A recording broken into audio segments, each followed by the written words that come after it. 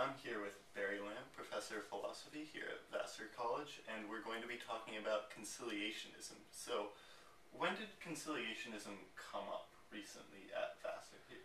We just had a philosopher's holiday, which is one of our talk series here at Vassar. The department has a couple of these a semester, and somebody I know pretty well, Tom Kelly from Princeton University, gave a talk arguing against a position he called conciliationism, which is a position in epistemology. It comes up in the context of the following question: how should you change your mind when you're faced with people who you don't think are better than you or are worse than you, but you find out that they disagree with you about something? Right. So what could be like a real-world example to sort of latch onto? Okay. A really good real-world example that I think that people have actually studied are with respect to matters of fact, like that are hard to find out, like whether or not, say, the death penalty has a deterrent effect. So you could be for the death penalty, you could be against the death penalty on moral grounds. But there's this factual question as to whether or not, in fact, if you have the death penalty, it'll deter people from murdering or whatever crime it is that has that penalty, or whether it doesn't. And to study this, I mean, you can't really just go about, asking people who don't murder, did you not murder because there's a death penalty for murdering? I mean, you can't really, you can't study it that way. Rather, the only thing you really can do is to look at places that have a death penalty and look at places that don't have the death penalty and look at the murder rates and compare them, right? Well, it turns out that it's actually kind of mixed, right? There are some places where you have the death penalty and it's got a lower rate of murder than another place. But then it actually is vice versa, too. You can have places that don't have the death penalty and have a lower rate of murder than places that do.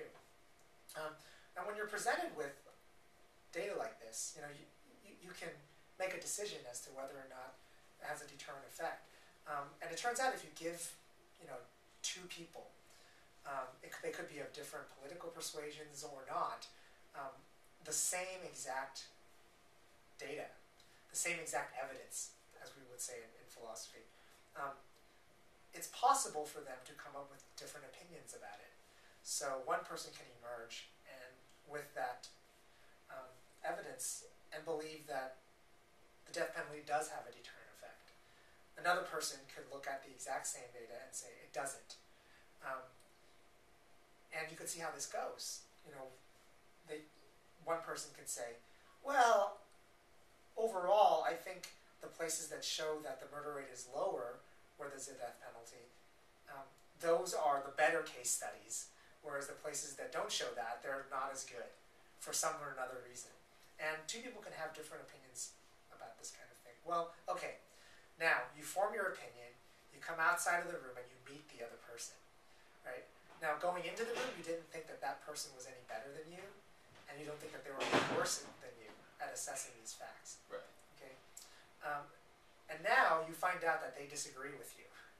Okay. Now, how should you change your opinion about this, right? So there's a few things that you can do.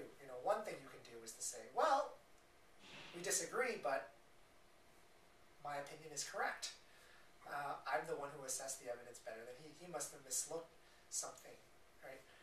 Another thing you could do is to say, well, he's completely correct, right? Or another thing you could do, well, now I don't know, because we have the same evidence and somebody else disagrees. Conciliationism is the view that's closer to the last view, which is when just because they disagree, you shouldn't really use that as a way to conclude, well, it must be I'm better than he is at assessing the evidence. And it doesn't seem like the other way around for the similar reasons. You can't now say that he's the one who's better at it. The only thing left is to say, well, it must be that we're both just as good and we disagree, and that's enough for me to say, well, I'm going to change my mind now. Now I don't know. Right. Okay. So where does this come up, like in your classes or something like that? Well, it comes up a lot in introductory classes when I teach. Whatever I teach, it could be metaphysics, it could be epistemology, but mostly in the area of ethics and political thinking, where there's this tendency among people coming out of high school, freshmen and sophomores who take these introductory classes, and there's an initial reaction that people have when they encounter reasonable disagreement, even if it comes with disagreements against their own views, even on strong moral matters. And one of the very natural reactions that people have is when they're faced with that is to say, I guess I don't know, it might be all relative. Right? Right down to things like murder and incest. And, I mean, nobody would be outside of maybe the classroom might be inclined to think that.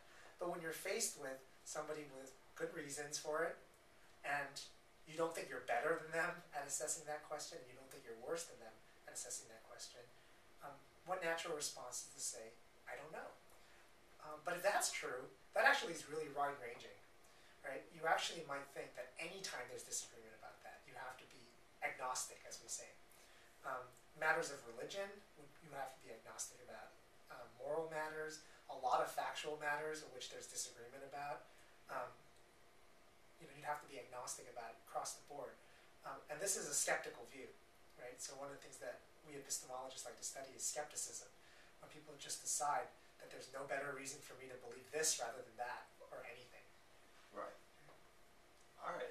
Thank you very much for this interview. We'll disagree to agree or something like that.